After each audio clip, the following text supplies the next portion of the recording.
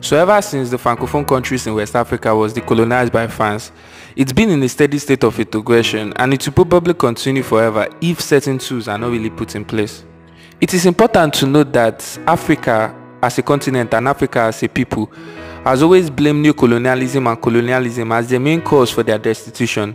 But in recent time, I can debatably say that that's not the case for Burkina Faso. But we can't debate anything without asking the first question: what the hell is happening to Burkina Faso?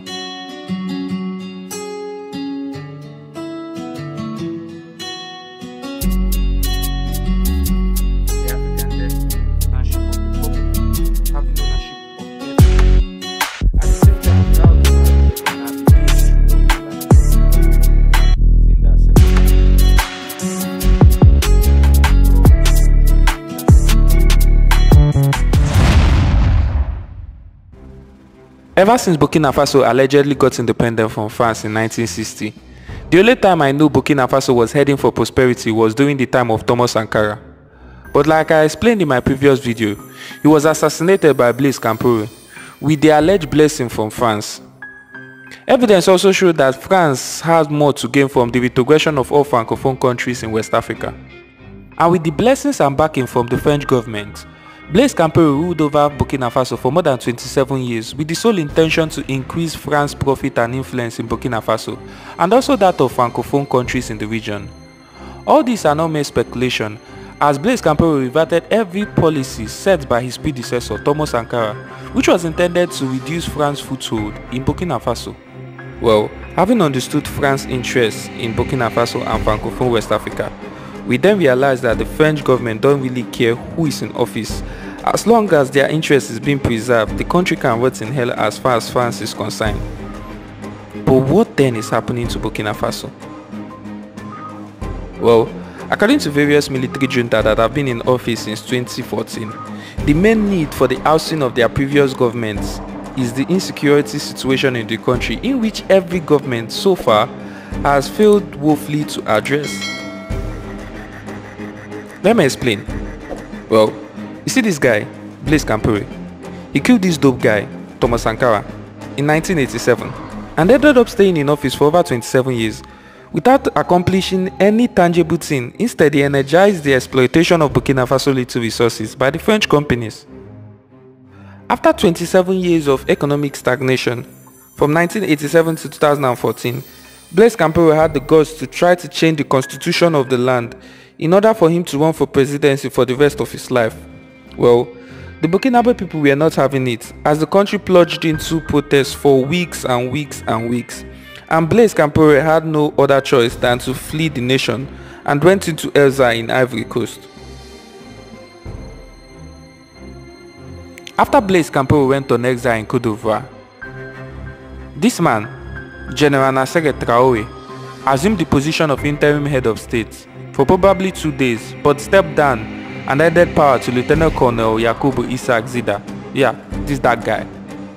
And all this happened in November 2014. And few weeks later, probably based on pressures from ECOWAS and African Union, Zida had to step down for a civilian transitional government headed by Michael Canfado to become transitional head of state, as Zida had to assume the position of Prime Minister. All this still happening in the month of November 2014. What a bomb shot. After 10 months of the transitional government, on the 17th of September 2015, Michael Canfado handed power to Roch Marc Christian Compaoré. Yeah, this guy, the big-headed guy. Well, it didn't just end there, because on the 24th of January 2022, after 7 years of being a democratically elected president, Christian Compaoré, the big-headed guy, was overthrown from office by this guy, Santiago Damiba. Yeah, this low-budget Thomas Sankara. According to Damiba, Compaoré was ousted from office based on his sheer incompetency in handling the insecurity and the extremism in the northern part of the country. Well, as you all know, 8 months later, on the 30th of September 2022, Damiba was ousted from office from this melanin popping looking guy. Yeah, this guy, Captain Ibrahim Traoré, for the same reason his predecessor gave to us 8 months ago. What a joke.